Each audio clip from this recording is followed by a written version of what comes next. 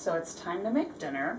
I want to share tonight one of my favorite dinner recipes that I've made a few years, and I call it my Chippy Dippy dinners. It's basically a creamy, saucy meat and bean dip. Pretty simple. So I've made many different versions of it, so it's very versatile to your liking.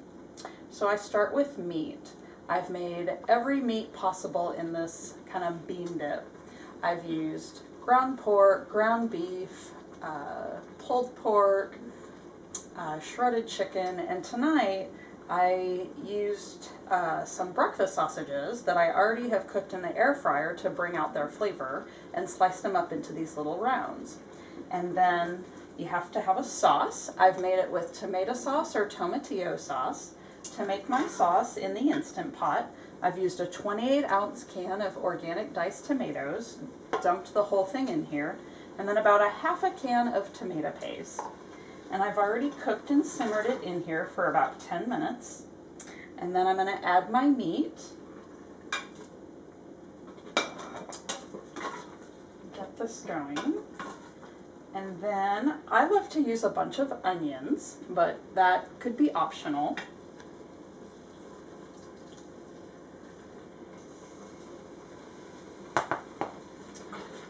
And then I like to go ahead and add my creamy part.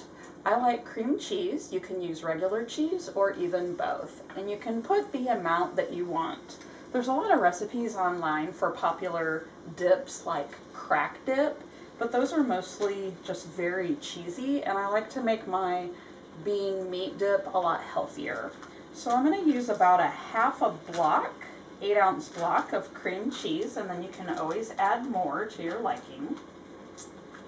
Get that in there.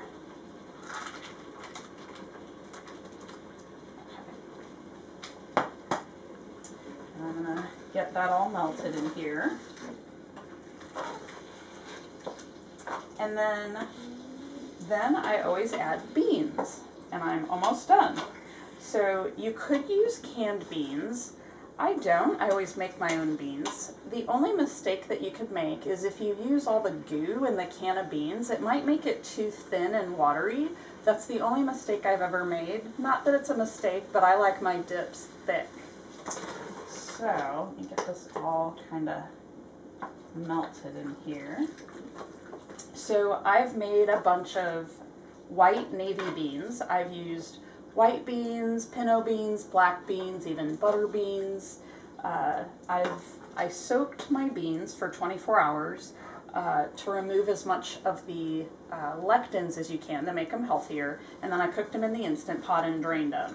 And I like to just add some, and I'll have some left over to my liking, just for the proportions and ratios that I like, but I think everybody's different.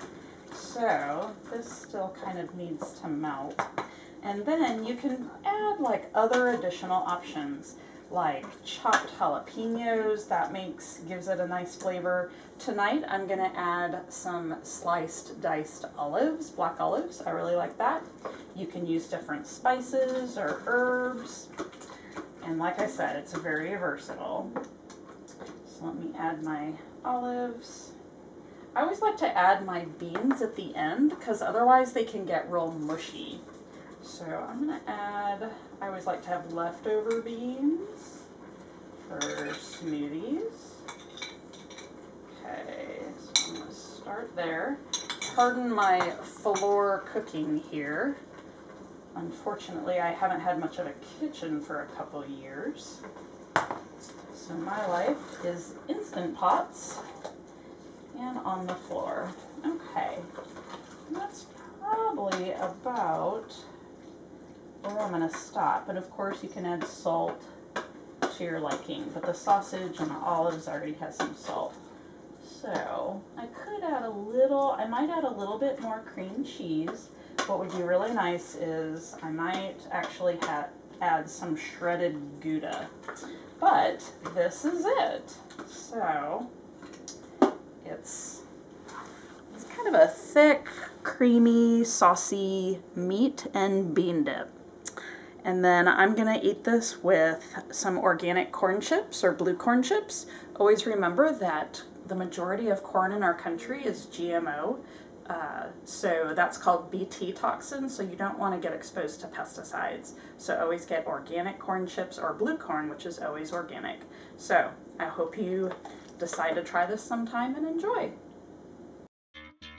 Research shows that clicking the thumbs up and subscribe button will make fingers healthy and strong, and besides, it's free.